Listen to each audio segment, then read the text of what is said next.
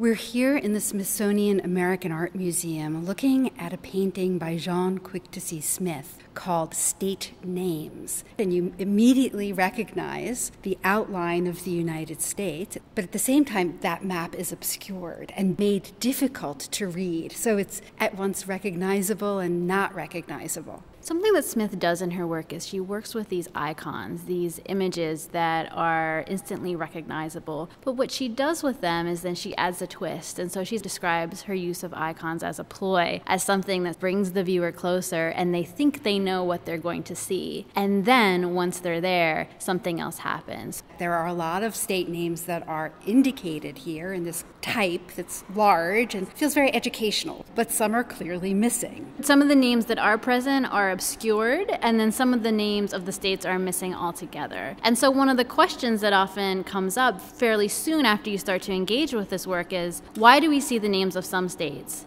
but not other states? State Names is a work about the etymology of the names of U.S. states. So the states that are remaining in the work, these are the names of states that come from indigenous sources. The states that have been removed, those are names that have European origins. The outlines of the states are largely obscured. Names are missing, boundaries are obscured, there's dripping paint. You get a sense that what we're looking at is a contested space in a lot of ways. And so when you see the dripping paint, what does that evoke? Is it blood? Is it tears? Is something melting? And we're reminded that these state boundaries are not ones that were at all relevant to Native American peoples. It does reinforce how arbitrary those boundaries are. Smith has said that her maps are points of departure for the political treatment of Native people. And she has also said that she cannot say strongly enough that her maps are about stolen lands. When I think about the map of the United States, I tend to read it the way I learned it in elementary school, from right to left, from the settling of the eastern seaboard to 13 colonies, and then westward expansion. So I'm immediately part of a historical narrative that looks back to Manifest Destiny.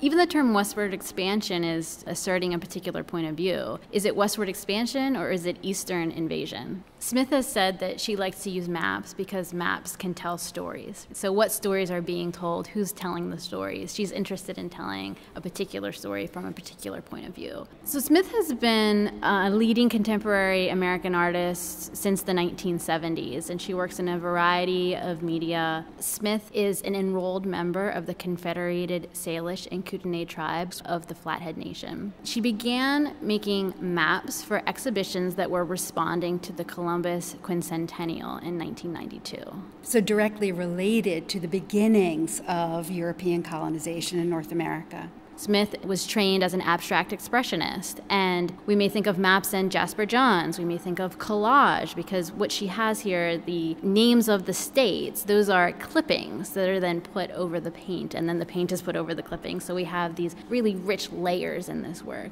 State Names was created in 2000, so half a century after Pollock and Johns and Rauschenberg, and artists who so evidently had an impact on her work. But she's drawing on that art historical mid-20th century tradition to say something about her own identity and the identity of her people. Her work really challenges us to think about identity in different ways, about heritage in different ways, about history in different ways. I noticed, too, that we don't just have state names, we have the names of areas outside of the boundaries of the United States. The boundaries between states, it's a very arbitrary distinction, as is the boundaries between countries here. And so while the work is called State Names, we have the top of Mexico, just below the southern border of the United States. We have the bottom part of Canada. It's interesting to me, too, how she's chosen to make the oceans black. That gives it a very ominous feeling to me.